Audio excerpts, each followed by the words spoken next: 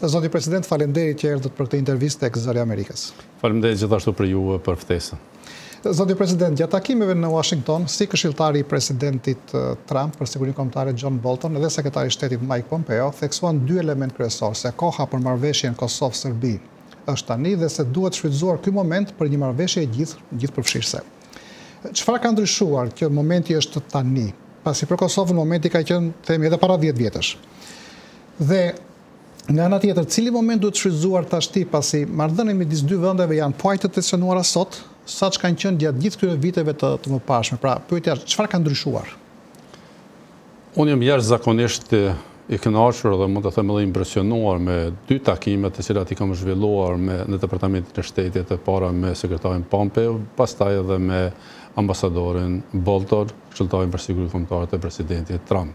Që të dytë kanë theksuar shumë qartë që koha është tani për arritjen e marrëveshjes gjithëpërfshirëse Kosovë-Serbi dhe kjo kohë, ky moment duhet shfrytzuar maksimalisht për gjithë akterëve, edhe në Kosovë, edhe në Serbi, me udhëheqjen e Bashkimit Evropian dhe mbështetjen e fuqishme të Shteteve të Bashkuara të Amerikës, që të arrihet marrëveshja paqësore në mes të dy shteteve të pavarura dhe sovrane.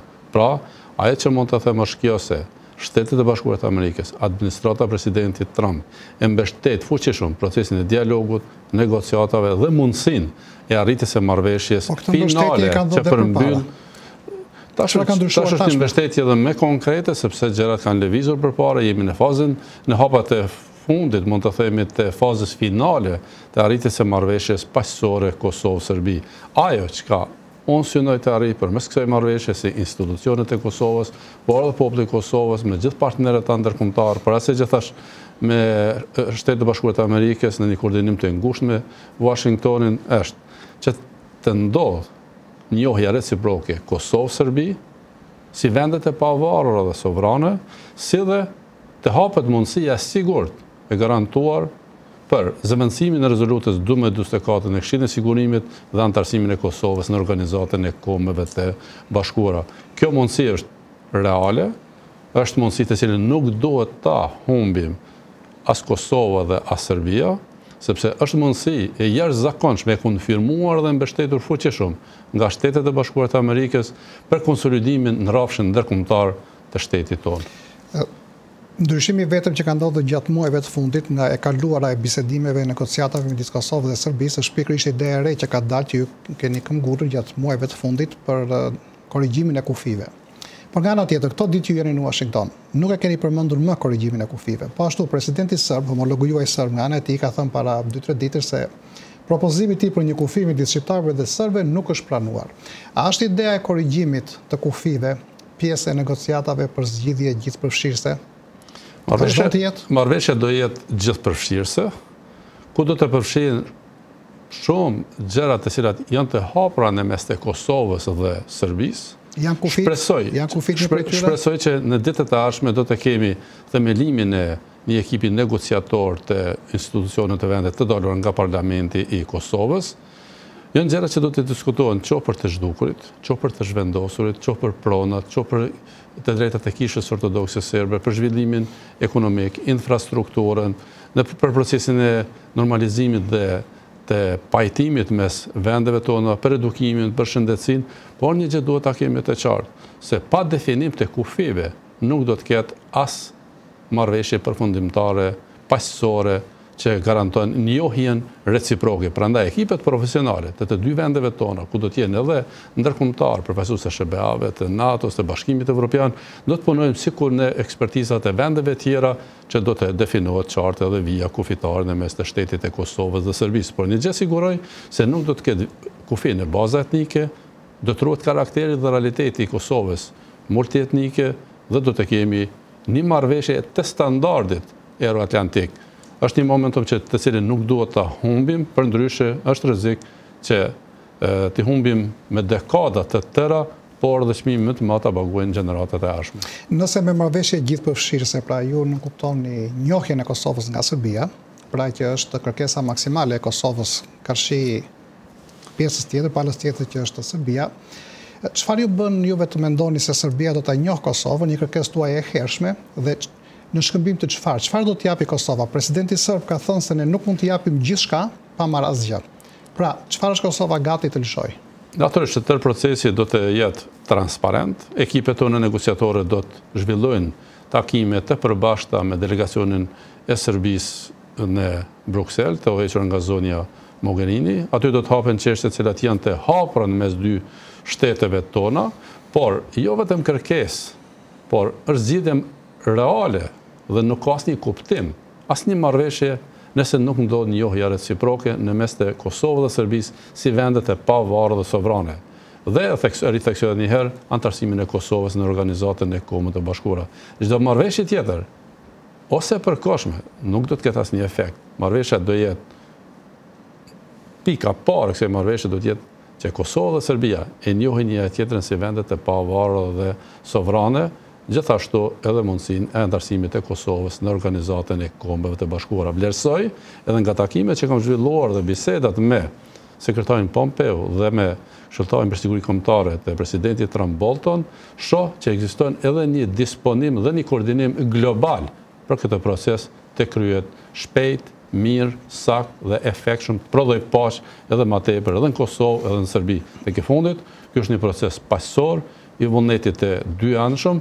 Ky vullnet ka munguar më herët nga Serbia, ndaj duhet jetë një marrëveshje e përhershme që nënkupton definitivisht, e theksoj definitivisht, njohjen reciproke Kosovë-Serbi si dy vendet e pavarura dhe sovrane. Kjo hap mundësi shumë të jashtëzakonshme për Kosovën për antarësim edhe NATO, edhe në Bashkimin Evropian, dhe definitivisht hap gjitha përfitimet dihen.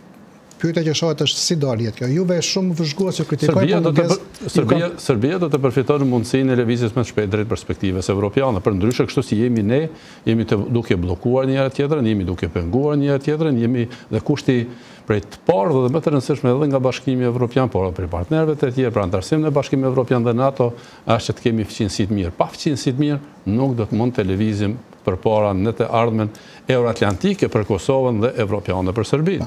Zoti Thaçi, shumë vëzhgues ju kanë kritikuar për mungesë transparence. Ju e bët njoftimin e parë për korrigjimin e kufive përmes një postimi në Facebook, pa u konsultuar më parë me faktorin politik në Kosovë. Pra me ata njerëz të cilëve ju do t'ja ushisin në një farë mënyrë nesër pas nesër këtë ide. Dhe ju kanë thënë se në një farë mënyrë ju e keni monopolizuar këtë çështje me rëndësi etike për Kosovën. Si ju përgjigjeni ju këtyre kritikave? Në asnjë rrethon, tërë procesi ka qenë dhe do të mbetet transparent. Tani ekipi negociator i Kosovës do të fillon angazhimet e veta me diskutu për gjitha çështjet në një proces ballafaqus me Serbinë, që do të jetë me një transparencë të plot dhe gjithë njerëzit e skenës politike kosovare mund të angazhohen dhe i ftoj të angazhohen, sepse vetëm bashkuar mund të përballemi me aparatin shtetëror të Serbisë që vjen në Bruksel. Besoj që Parlamenti i Kosovës do të nxjerrë shpejt rezolutën dhe do ta botojë edhe ekipi negociator. Një ekip që do të jetë funksional, ndërsa presidenti do të luajë vetëm rolin e vet që ka me kushtetut nëse ndodhin takimet e nivelit të lartë. Si president do të jemi aty, ndërsa ekipi negociator do ta merr përgjegjësinë, por edhe kredin për arritjen ose jo të kësaj marrëveshje. Unë shpresoj për që do të ndodhë arritja e kësaj marrëveshje, e di si do të jetë në interes të Kosovës. Tek e fundit dua të theksoj se këtë marrëveshje nuk mund të arrijë një njeri kush do të jetaj, çfarë do përgjegjësie që do të ketaj, përsëri gjithçka do të kalon përmes Parlamentit e Kosovës, aprovohet apo nuk aprovohet, apo mundësia tjetër edhe e referendumit. Por shumë lehtë është vetëm me kritiku apo me qenë skeptik. Më vështirë është me marrë përgjegjësi dhe me kry punë. Prandaj ftoj gjithë të jemi bashkë, të marrim përgjegjësi, diskutojmë e pranojmë gjithë. Se pranojmë, kthehemi gjithë në Prishtinë dhe kaq. Zoti Thaçi, një pyetje lidhur me çmimin e paguajmë pastaj gjithë bashku. Po. Një pyetje lidhur me krizën e fundit midis Kosovës dhe Serbisë ka të bëjë me çështjen e tarifave. Brukseli fillimisht kërkoi heqjen e tyre, Uashingtoni kërkoi heqjen e tyre përmes sekretarit të shtetit, sot edhe NATO-ja ka kërkuar heqjen e tarifave. Cili është mendimi juaj për tarifat? Duhet hiqen ato? Shiko, raportet Kosovë-Serbi vazhdimisht kanë qenë të komplikuara, herë dhe të tensionuara. Kemi dhe situatën e fundit e cila ka ndodhur. Prandaj unë besoj që në një dialog të mbrëmshëm, por edhe në rrafshin ndërkombëtar, do të gjejmë mundësinë të kalimit të kësaj situate, të një koordinimi të mirë edhe me SHBA-t, por edhe me Bashkimin Evropian. Unë sot kam pasur biseda edhe me përfaqësues të Bashkimit Evropian, gjithashtu edhe me Shteteve të Bashkuara të Amerikës, por edhe të NATO-s, rrugtimi jonë është i sigurt drejt perspektivës euroatlantike, angazhimet tona do të jenë të i kaluese në rrafshin e problematikave lokale në qëllimin madhor për koordinim me partnerët tanë ndërkombëtar. Do t'ju bëj një pyetje të fundit lidhur me çështjen e korrigjimit të kufive, me çështjen e kufirit. Ju nuk po e përmendni çështjen e korrigjimit të kufirit, idenë që vetë hodhët dhe mbrojtët me forcë gjatë muajve të kaluar. A është çështja e kufive, a do të jetë çështja e kufive pjesë e negociatave midis Kosovës dhe Serbisë për marrëveshjen përfundimtare? Unë kam prezantuar dhe mbroj fuqishëm mundësinë e arritjes së marrëveshjes gjithëpërfshirëse në mes shtetit Kosovës dhe Serbisë. Pa përjashtuar asnjë lloj elementi. Një gjë mund të them, se nuk mund të ketë njohje reciproke në mes Kosovës dhe Serbisë, si dy vendet e pavarura dhe sovrane, edhe pa definimin e çështjes së kufirit. Prandaj unë kam besim që në ekspertët tanë edhe ata të Serbisë do të punojnë edhe me këshillat dhe ekspertizat ndërkombëtarëve do të përmbyllin edhe këtë çështje si kushdo vend tjetër i pavarur dhe sovran. Zoti Presidenti, faleminderit. Faleminderit gjithashtu për ju. Faleminderit. Faleminderit.